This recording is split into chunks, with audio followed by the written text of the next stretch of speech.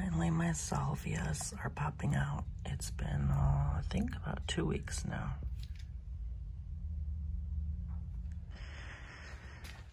Got my new growl at last. It's very dirty, so it needs to be cleaned. But there it is. Loves it. I loves it. So I'm gonna have to move the table out there once the roofing people are out the way. They had to move these light posts because this was all like filthy here. So there it is. It's quite an intense bold color. My brother was clearing out the branches from the hurricane. We're trying to do some cleanup so it looks better. But there it is, finally repaired. Peace of mind.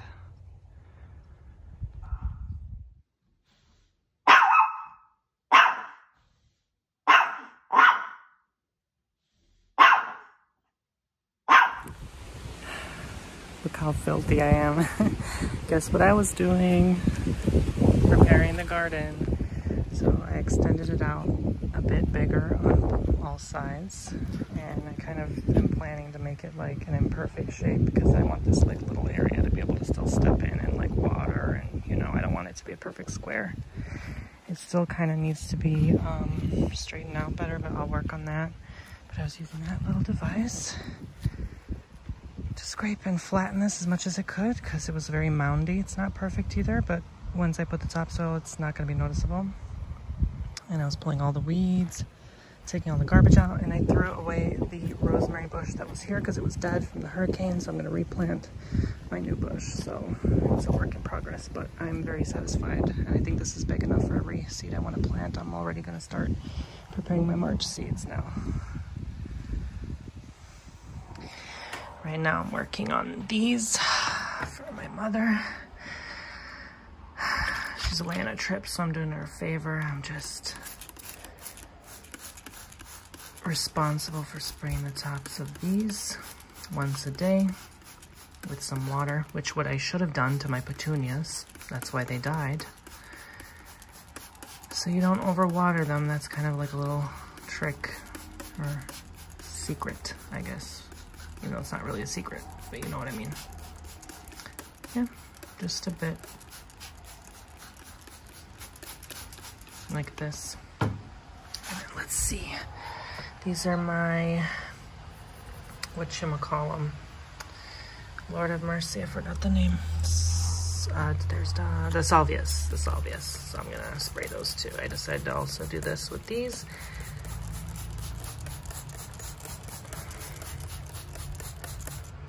Surprised how long they take though. Like seriously. Like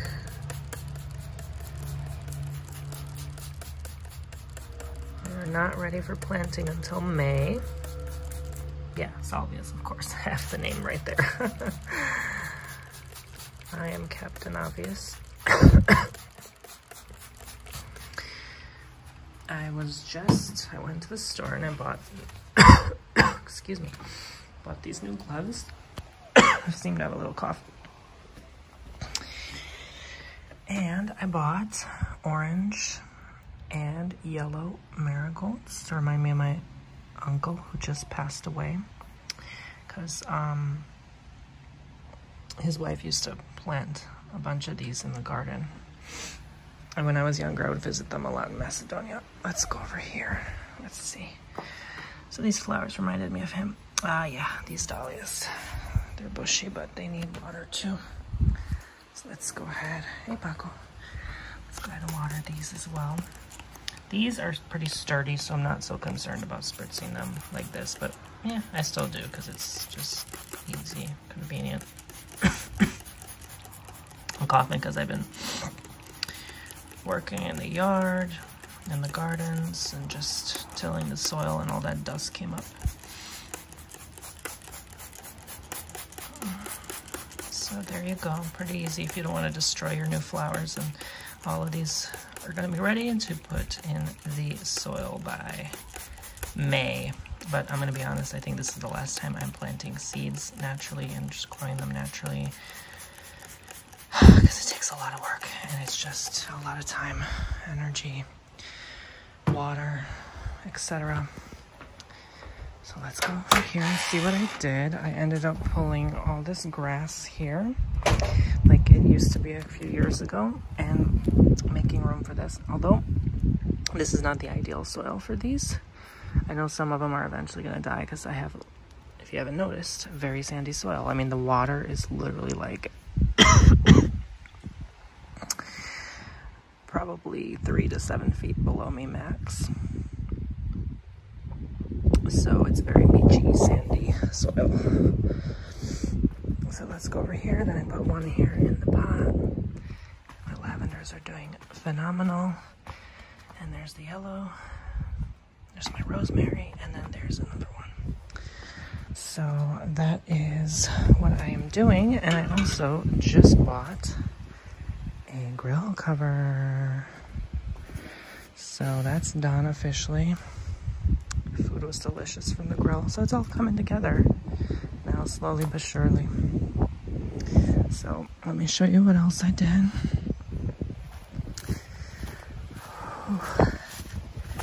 All right, so I think you already saw this.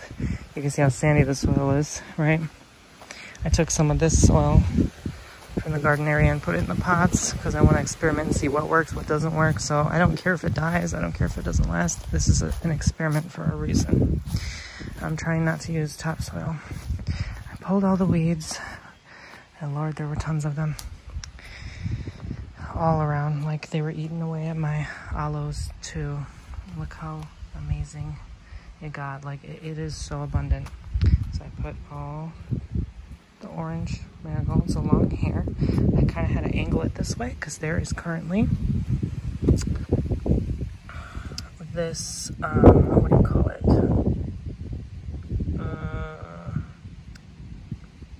dill, I believe.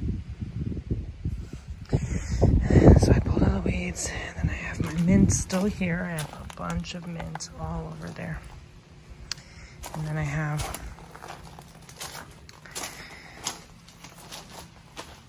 one more marigold there. My lavender's been there. These got stepped on while the workers were doing my roof, so it's not perfect, but at least it's surviving. So it's just a matter of time when it comes together.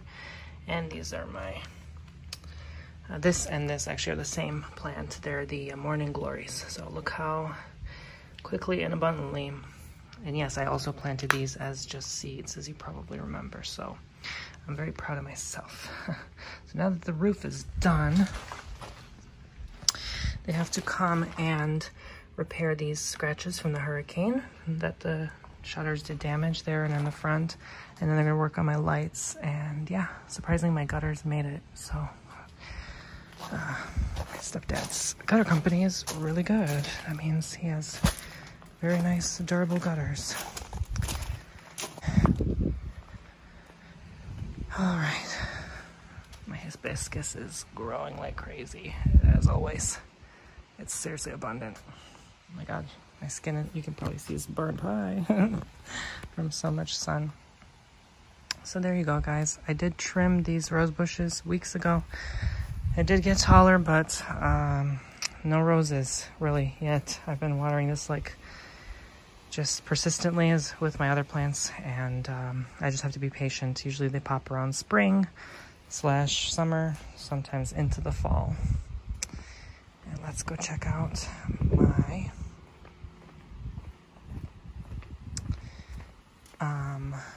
other plants I water. So this bush got a little taller.